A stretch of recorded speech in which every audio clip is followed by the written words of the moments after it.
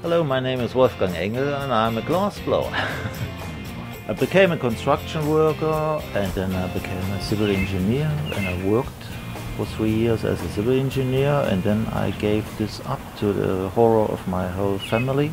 Actually, my friends being the most important thing in my career, becoming a glassblower. This time I was still dreaming of becoming it, but then I gave up my job overnight and told my friend, you have to teach me glassblowing.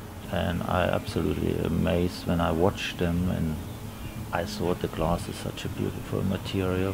Once it's hot and you can see what you can do with it, it's just amazing, and it just hooked me from the first moment. So what inspires me, of course, everybody can say, yes, it's the nature, it's our beautiful surroundings, and so it plays a role, you know, but tradition as well, you know. If I see some documentaries or some old books from glass, and you see what the old masters created with much simpler techniques or equipment, you know, you think, oh, I would really like to have a go at this, and then you try, and then you adapt some old traditional ways, and then what do you mix it up with your own ideas, and then you create something new. I mean, working as an artist is I think one of the most difficult things, but one of the most fulfilling as well.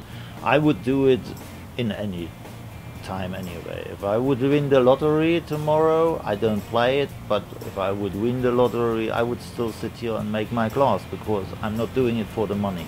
Whatever you want to become, you can, if you really want to. That's what I learned on my journey. If you want something, you can fly to the moon or whatever. If you put it on your list and you say, I want this, and you never take no for an answer. You go for it and you achieve it, you know, but you just have to want to.